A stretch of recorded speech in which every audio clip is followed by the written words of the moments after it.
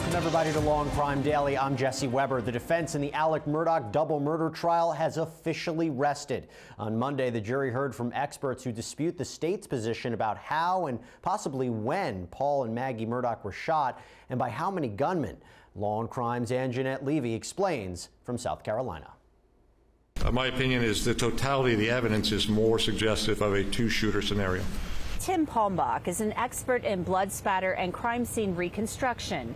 He said he believes the murder of Paul and Maggie Murdaugh likely involved two shooters. Why would one shooter bring two long rifles, two long weapons to the event? You can't handle and shoot two of them. The opinion goes against the state's theory that Alex Murdaugh used two guns owned by his family to kill Paul and Maggie. Palmbach also said he agreed with another defense expert who said Paul Murdaugh was shot in the head with the barrel of the gun touching his head from behind, not from the side and in an upward angle, as the prosecution claimed. Prosecutors questioned his conclusions. And you just got the chance to go out to Moselle, was it last Friday? That's correct. And so between last Friday and today, you've had the chance to determine all of these things you've testified about. No. Before I arrived here, everything else was predetermined, and I had done all the work in the analysis. Meanwhile, Dr. Jonathan Eisenstadt opined on the method the Colleton County coroner used to estimate Maggie and Paul's time of death. The coroner said he did so by placing his fingers in their armpits. You're sticking it in an armpit, which is exposed to the ambient temperature, so that it's just not a valid method to try to make a determination of time of death. Just a guess. For its part, the prosecution claims to call at least 5 rebuttal witnesses in its case. For Law&Crime Daily, I'm Anjanette Levy in Walterboro, South Carolina. Well, let's talk about the defense for a second, because one of the final witnesses the defense called was John Marvin Murdaugh. This is Alex Murdaugh's brother. And he described not only the night of the murders and his brother's reaction, but also what he saw at Moselle when investigators were finished with the crime scene. And did you go to Moselle? I did, after I left Greenfield, yes, sir. And do you remember who was there when you got to Moselle? I was the first one there. And what did you do? I just went to stay there until I knew Buster, Brooklyn, and Alex were coming. I suspected that other family members and partners, I knew others were coming, so I just kind of sat there just, you know, just in disbelief still. Did you eventually go down to the kennels? I did. You know, once everyone got there, there was you know, a fair amount of activity in the house with family and law partners, Alex law partners, Randy's law partners.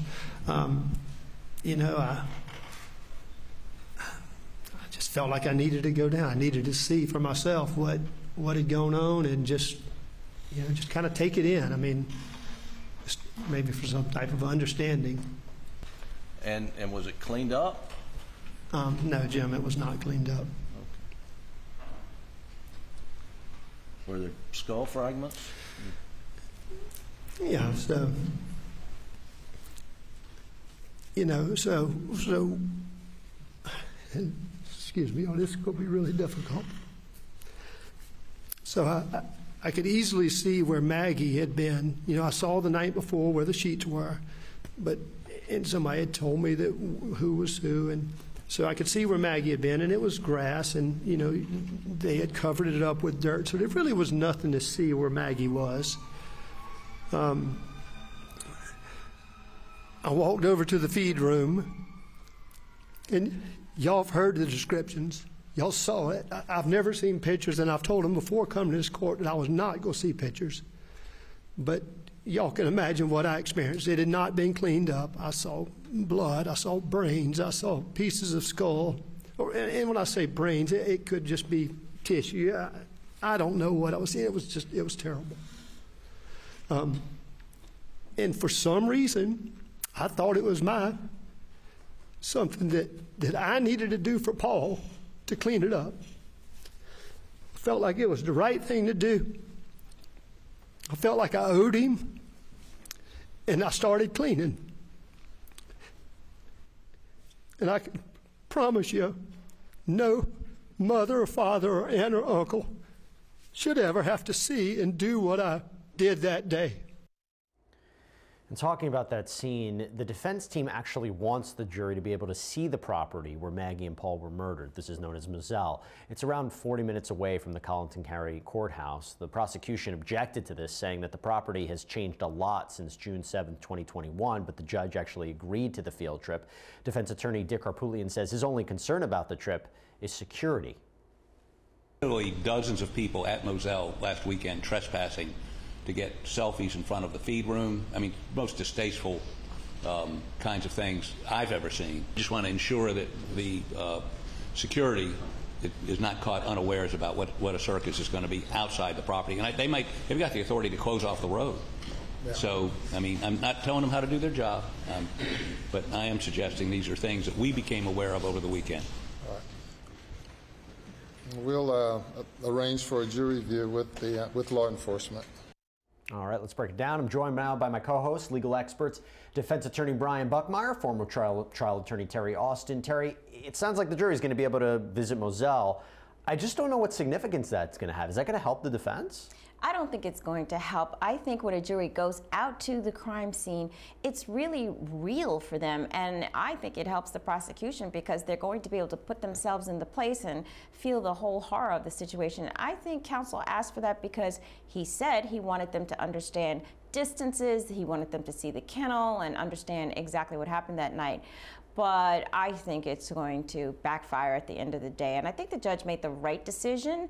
First of all, defense counsel was saying he wanted the jury to decide whether they wanted to go in. The judge said, no, it's up to one of you. If you want to request it, I'll give it to you. Right. And he did. Well, focusing on the defense for a second, it seems, Brian, that the defense is creating this whole other storyline as to how the victims died. And that seems like a stronger argument than just saying the prosecution hasn't met their case, hasn't proved their burden.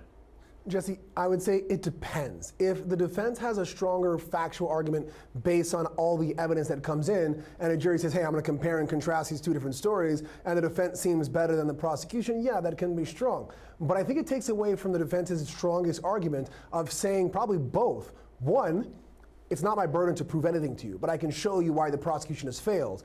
Two, in me proving why they failed, this story, this sequence of facts makes more sense. That's why my client's not guilty, rather than trying to, quote unquote, prove Alex Murdaugh's innocence. All right, well, clearly a lot more to talk about, so still ahead on Law&Crime Daily. The Alex Murdaugh murder trial may be nearing an end, but our coverage is far from over.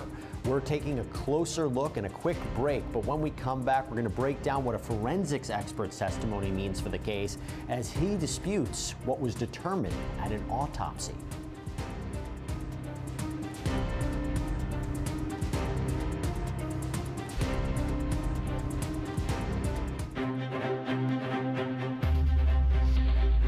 Welcome back, everybody. Our coverage of the Alex Murdaugh double murder trial in South Carolina continues with more disagreement between experts. You see, earlier in the trial, Dr. Ellen Reamer testified about how Maggie and Paul died. She's the forensic pathologist who actually performed the autopsies on the victims, and she said that the shot that killed 22-year-old Paul came from below, traveling upward. But the defense's expert disagrees. Okay, explain to the jury what she said and then what you believe, and we'll talk about why the difference is in just a minute. Okay? Sure. So in her autopsy report, she stated that she believed the entrance was coming from the left side, went up, and then it exited the top of the head. To me, this is a contact range shotgun wound to the top of the head that caused extreme pressure buildup in the head from it being contact, leading to these types of fractures, and that the pellets, so the shotgun wound comes in, the wadding will start to open up. All of that pressure basically, for lack of a better term, will explode what's there because the pressure needs to get out somehow. And then the head would have been down like this, and the pellets lodged here and went into the left shoulder, and then you can see that the pellets are going down into the tissues of the left shoulder. So you believe the wound that resulted in his head exploding was where? Where would the shotgun have been? Well, it would have been to the top back of his head. And how far away from the head? Oh, no, it would have been pressed against the head. So it would be a contact wound to the back of the head. Correct. To make a little bit more sense of this, on Law and Crime Network coverage of the trial on Monday, forensic death investigator Joseph Scott Morgan did a demonstration for us using shotgun shells. We're hearing a lot about shotguns and this sort of thing, and I took time to kind of create this. I don't know if you guys can see it. This is actually a 12-gauge shotgun round that has been taken apart. This fires This fires birdshot. This contained birdshot, very similar to the birdshot that was used to kill Paul. Now, how this works is the anatomy of the shell. You've got the outer shell, okay?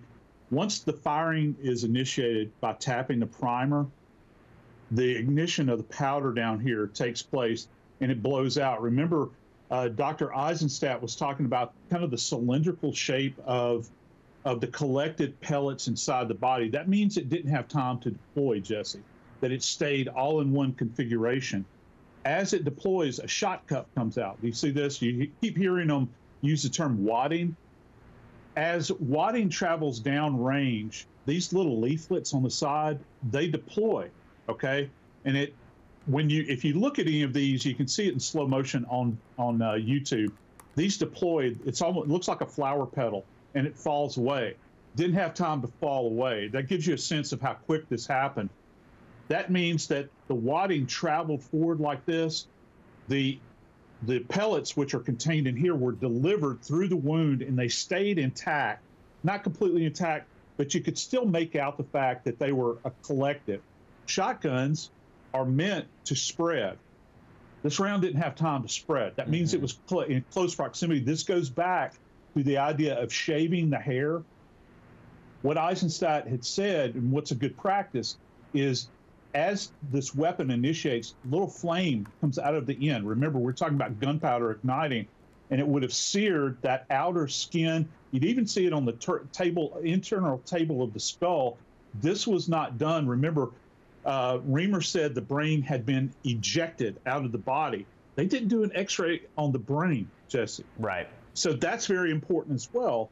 You have to shave this area, see the soot deposition. You also collect the hair and look for any gunpowder on the hair. I don't know that that was done as well. Both sides have rested their cases in Alex Murdaugh's murder trial in Walterboro, South Carolina, and last week's bombshell testimony from Murdaugh himself has given the 12-panel jury a lot to think about. But what is also clear is that you, our viewers, have been coming to your own conclusions at home. We have the results from our daily YouTube poll, and here's Monday's consensus. 3 days out from Murdaugh's testimony, 65% of you think that Murdaugh is guilty, 11% say he's not guilty, 18% think that there's going to be a hung jury, and 6% are still undecided. These results, pretty good indicator of opinions from outside the courtroom, but we also have eyes and ears inside the courtroom on a daily basis. Here's Law and Crime's own Anjanette Levy and Gigi McKelvey discussing what they've seen from the jury. I don't know what they were like on Friday. You were here on Friday. I remember you saying one of the jurors had a blanket over her head and some tissues in her ears. I saw the blanket juror today. She seemed engaged. Didn't really look that pleased to be here, but she was listening. They all seem like they're still listening. They're going back and forth with the tennis kind of head, the bob. They are listening. They are. It's, it's just a different perspective of things that they've heard about over and over and over. You introduce the two-person shooter theory, which I think the defense had to do just to get some reasonable doubt in there. They've been very attentive all day. I've kept a good eye for the most part on them. And yeah, so I think maybe they know we're in the home stretch too. So let's do our best and get all this in our head and go back and get this over. Well, given that, our last chat of the day is going to answer questions, not from me, nobody wants to hear from me, but from you at home. So we gathered some of the most asked about topics from today's YouTube stream to hopefully make a little more sense to everybody. Tara, I'll start with you. This is a question from Caleb Mandrake out of South Carolina. This is, I should say, this is the question that he has. Are South Carolina jurors allowed to take notes, or are they prohibited from doing so? And to take it a step further, how does it impact deliberations in the Murdaugh trial? Good question, Caleb. Yes, they are allowed under South Carolina judicial procedures, but it's totally within the discretion of the judge. And as we know, Judge Newman here said there will be no note-taking. And the rationale is, look, you listen to the evidence and you make sure you go by the evidence, not somebody else's notes. Brian, got a question from you from Brian Clevenger. Can Alex Murdaugh be found guilty of just one murder, or does the state have to prove he committed both murders? Well, great name, great question. I guess hypothetically speaking, they could do that. They can say guilty of killing Paul but not Maggie, or vice versa. But that would be interesting how they get to that conclusion. That would almost seem like they are crediting some of the testimony and evidence but not others. And I don't know where they would be drawing the line. If we got a verdict like that, I'd expect an appeal. And they probably would do fairly well, because it leads them to think, well, what did the jury really decide, or how did they get to this conclusion based on the evidence? It would be an interesting verdict, but I don't see it happening. That's a really good question, and I didn't even think of that. Imagine if that happened. I would love to hear the jurors' thoughts on that. Terry, Brian, thanks so much. Everyone out there, thanks for joining us here on Law&Crime Daily. We're going to see you next time as we discuss justice in America.